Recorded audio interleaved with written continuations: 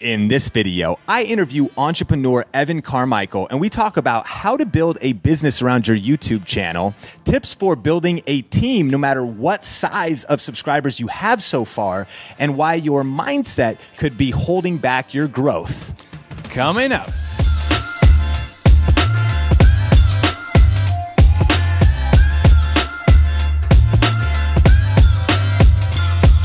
This video is brought to you by LearnVideo.live, a 1-hour online masterclass on how to grow a highly influential and profitable YouTube channel this year. On this free training, you'll learn the proven strategies and current best practices for growing your subscribers and creating passive income with YouTube. To register for free, just go to LearnVideo.live. Hey, what's up guys? Sean here with Video Influencers, help you build your influence, income, and impact with online video. And I'm super pumped to have Evan Carmichael back on Video Influencers. How's it going? Good, man. Good to be back. Super pumped to be here at Clamor in Palm Springs. And we actually just got off a panel talking all about how to really build a business around your YouTube channel. Yeah. And I wanted to have a conversation with you because you help entrepreneurs grow. And really, you're really not really a YouTuber first. You're a CEO first, a business mind first. Yeah. And so we'll unpack that and really talk about how creators can start creating other revenue streams and things like that. But before we get into it, for those who maybe don't know you yet, talk a little bit about your journey, what you do as an entrepreneur and things like that. So, had a biotech software company in 19, built and sold at 22, became a venture capitalist, then just wanted to give back, help entrepreneurs not have to struggle like I did. I think your purpose comes from your pain. So I struggled a lot to get my business off the ground, and now I just want to make it easier for other people to do it. Have a channel called off my name, Evan Carmichael. Motivational content for entrepreneurs, 1.3 million subs. It's grown a lot. Like since you've grown a lot too in the past year too, man. It's great. It's like the circle of influence helps everybody grow. Daily content 3 times a day, usually videos to help entrepreneurs build and grow. I always approached it like a business, and that's the topic, right? I think a lot of YouTubers, this is their first business. And they're artists, and you're creators, and I love it. Like I'm an artist in what I do, but it's artist/CEO.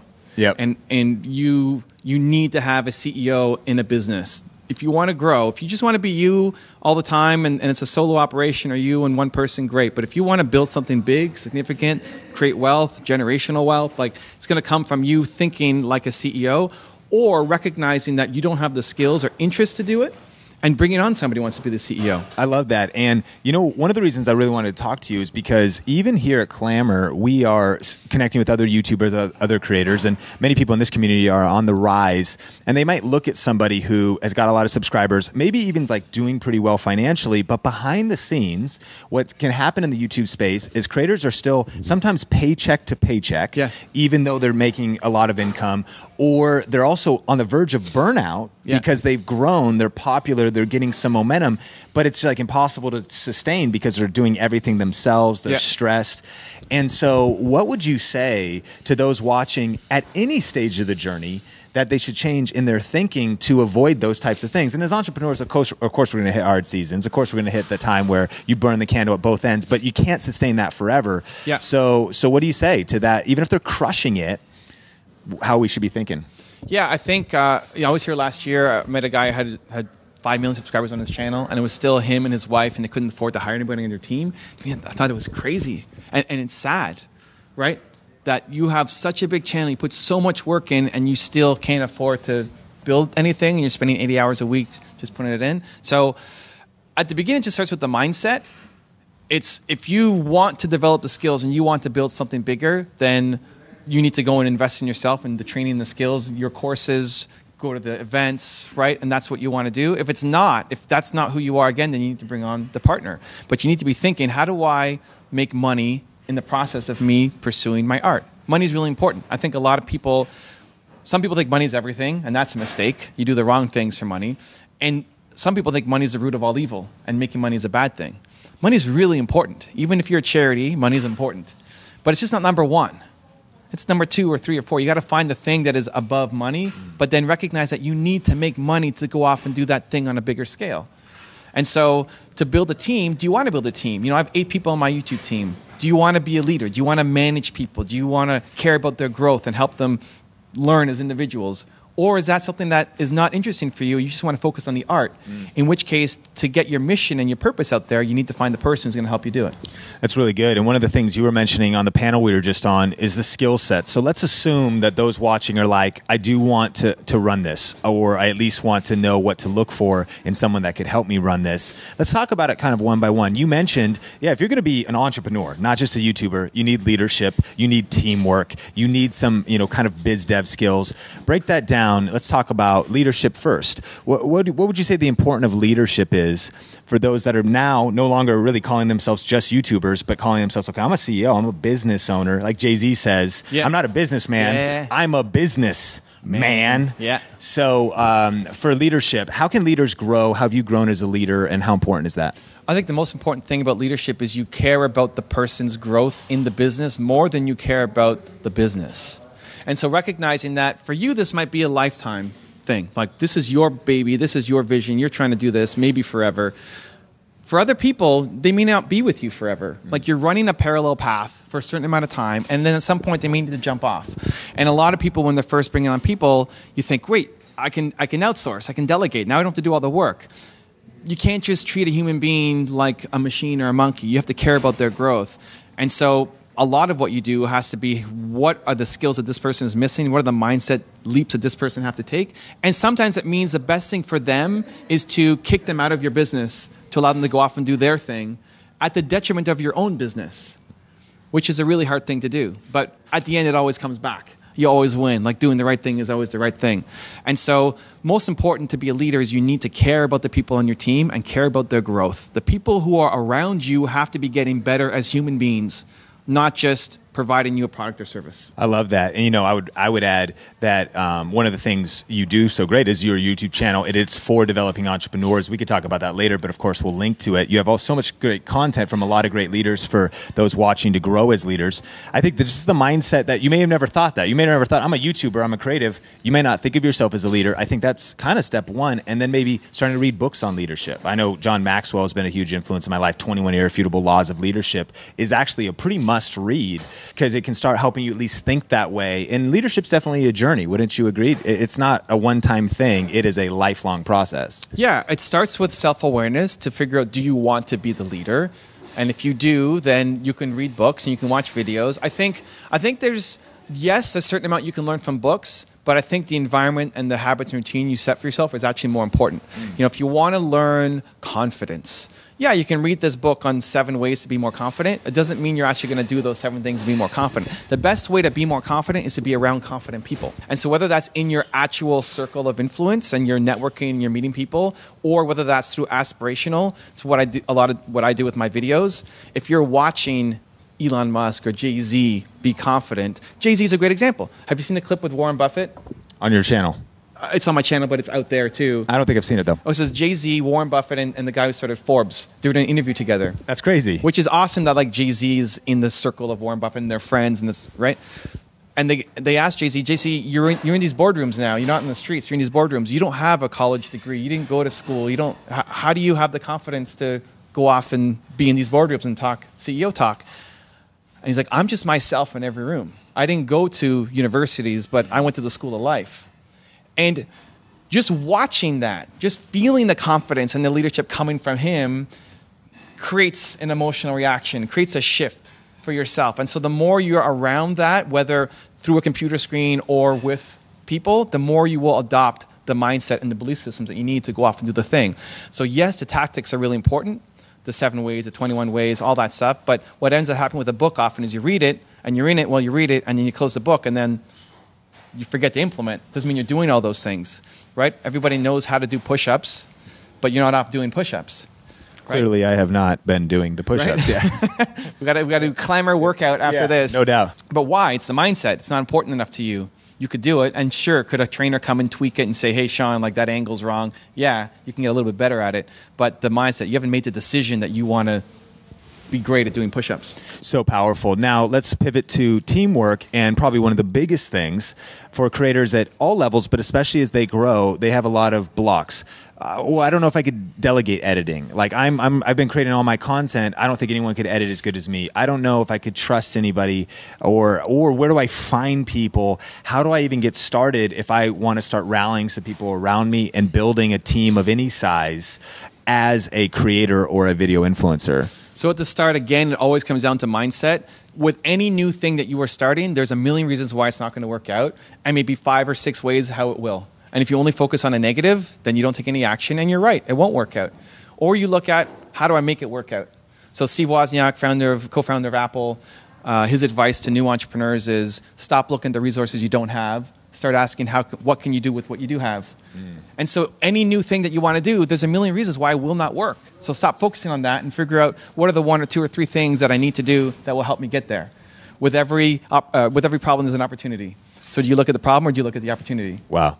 Right? Yeah, very powerful. And what insights have you had? I mean, did you start by yourself on the YouTube channel? Always. I love starting by myself. Yeah, like I had built and sold a successful business. I had a second business that I was running. And then I hate spending money till I'm making money. So everything I did, even though I had money, was ghetto. Like I used a flip camera, no audio, it was shaky. I did all the editing myself and Movie Maker. Like I just did everything. And as soon as I started making a little bit of money, I poured it back into... Reinvested it. Exactly. Because like anybody can spend money. This came from my venture capital days. People would come in and say, hey, we need $100,000 or $1 million or whatever it is. It's easy to spend money. If I gave somebody $1 million, you can find a million ways to spend it. Yep. Doesn't mean you can make money. And often giving people money too soon is a curse because you don't know how to make money. You don't know if any of these things are going to work out.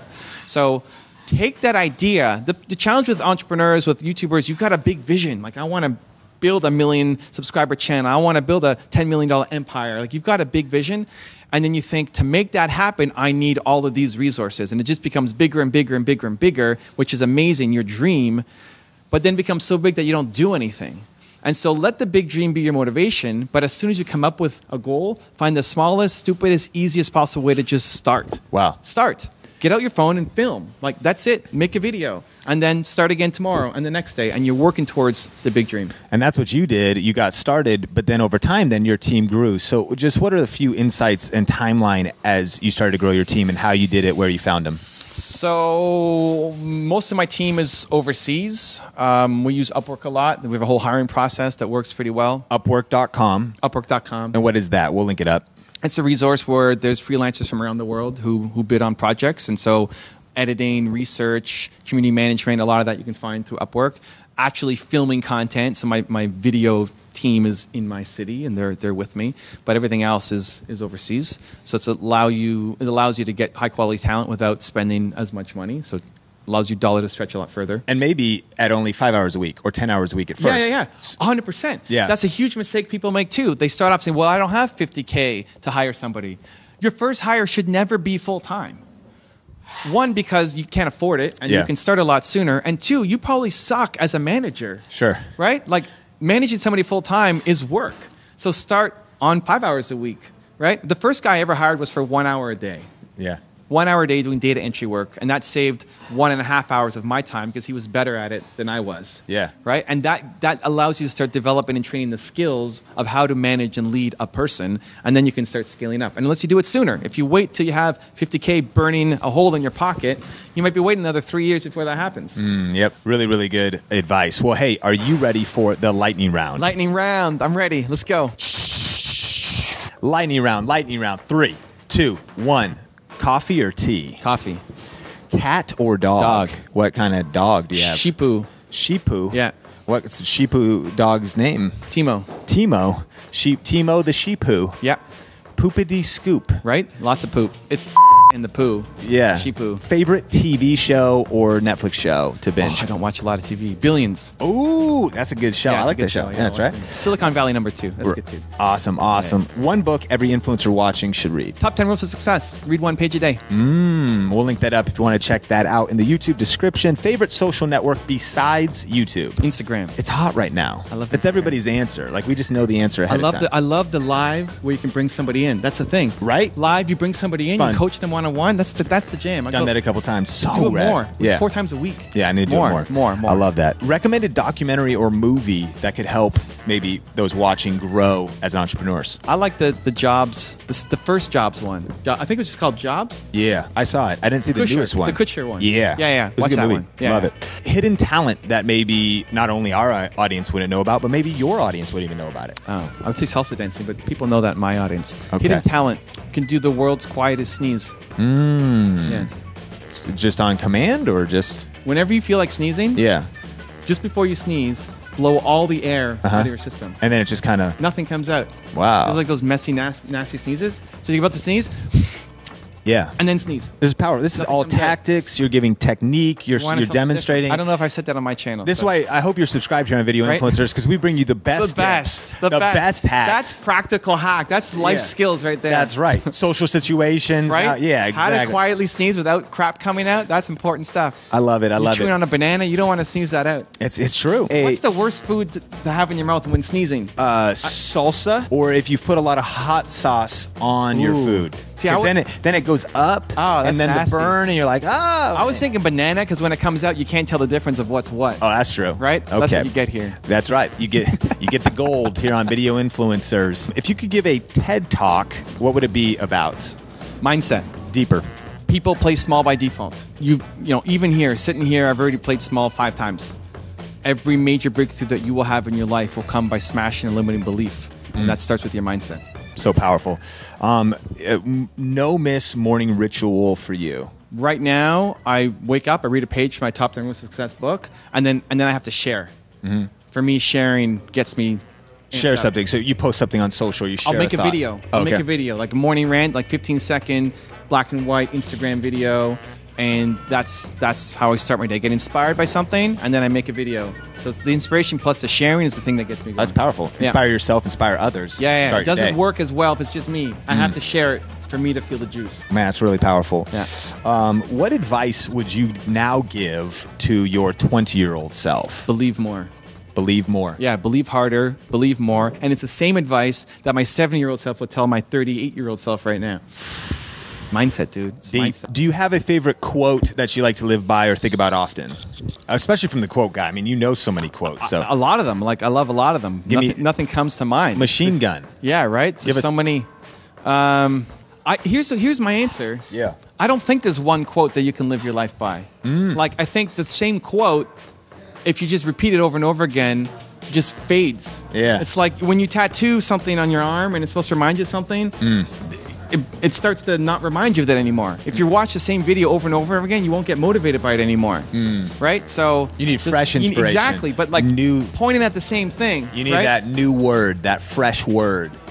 The new thought, but still pointing at the same Yeah. thing of where you want to go. You can't watch the same, like you watch a Jobs movie, it'll blow your mind. You watch it 100 times, the efficacy drops off each time, right? So that's why I don't have a quote to live by. Favorite place in the whole wide world? Toronto, Canada. Shout out Canada. Hey, if you're from Canada, let us know in the comments Yeah, below. love. Canada love. Lightning round. Choo-choo. Choo-choo-choo-choo.